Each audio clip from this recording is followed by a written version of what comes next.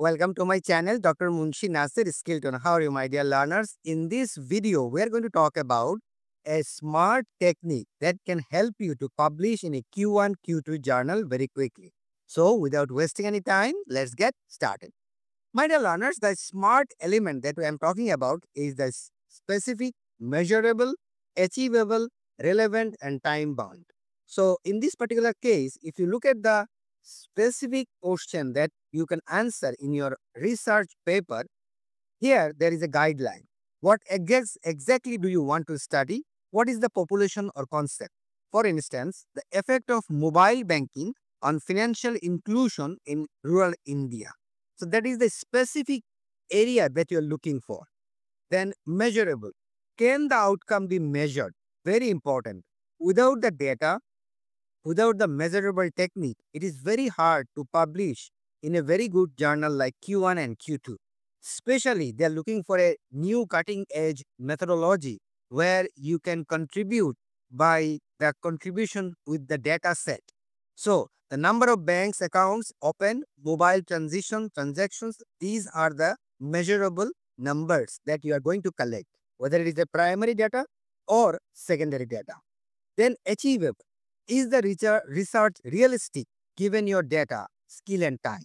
For instance, data are collected from World Bank or Indian Bureau of Statistics or any other Bureau of Statistics or any other data sources that you are looking for. If it is not, then you don't have to search for those areas that the data are not available. Then relevancy. Does it address a real gap or problem in your field? For instance, we are talking about financial inclusion is a current development goal, SDG, very important and burning issue. Remember, my dear learners, burning issue is very important. Why? Because contemporary issues are easy to publish in a Q1, Q2 journal. The readers all over the world that interested to know about these contemporary issues. And finally, we have time bound. Is there any specific time period? Very important. You have to mention the study period in your research. Whether you are doing a meta-analysis, systematic review, or an empirical study, you need to put the specific time period. Now let's talk about some publication that I have developed in couple of years. You can see that the paper that recently published is Can Digital Transformation Reduce Government Corruption? A meta-analysis. So if I look at this paper, you will see that this paper addresses the digitalization can reduce the government corruption. The question mark that I put forward in order to find out an interesting outcome. So wherever you are putting this type of title, people will hook to your idea and the readers, especially the editor and the reviewers, interested to know the research outcome. So you can easily put a question title to become more specific about your idea. That's what I am talking about, very specific. Then if I look at another one like factors influencing the consumption of renewable energy in selected ASEAN countries, dynamic panel data analysis. So you can see that what are the factors. I'm talking about the data set, and then I'm talking about the area of study.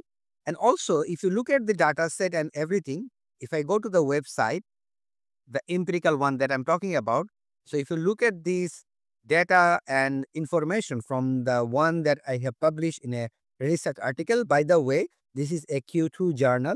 So if you look at this, you can see that I already mentioned what are the factors I'm investigating and area of study, ASEAN countries, and what is the methodology that I'm applying. So easily a Q1, Q2 journal reviewer can understand that what is inside the research article. And you can see that the data set I have used secondary data set. And if you look at the information that I designed for this data set, for this research paper, I am using the measurable equations, mathematical equations. Very important. If you put the mathematical equations in any research to formulate the model and formulate the idea, it is always support and enhance the chances for publication in a Q1, Q2 journal. So it is very important. So you can see that the panel map model, all the equations are given here, especially for the engineering and life science people. You can easily do that. For arts and humanities, that is different. Like systematic literature review. However, for general perspective, you can use the descriptive statistics, and then you can try to investigate those information in your applying cutting edge methodology, and finally you can get the results and discussions. This is one of the example that I'm giving you. There are so many way you can do that. For instance, one of my Q1 journal that I have published recently in 2024, you can see that this paper investigating immigration inflows, GDP productivity and knowledge production in selected OECD countries. Again, you can see that what I am investigating, the immigration inflows, GDP productivity and knowledge production. So at the very beginning, I am talking about what is my specific factors that I am looking for, what is the area, and what is the methodology or model that I am using. So this is one of the paper which is a Q1 journal, and it has published, and you can see that the purpose, design, methodology according to the guideline of this SMART technique: specific, data measurable, achievable, relevant, and time period. So this is very important, and I have shared with you 3 of my recent articles that is published recently with the same SMART technique in Q2, Q1 journal, so that you can take this idea and guideline to publish your next Q1, Q2 publication or your research article in a good journal very easy. So I hope this video is useful for you. I will see you in next tutorial. Bye bye.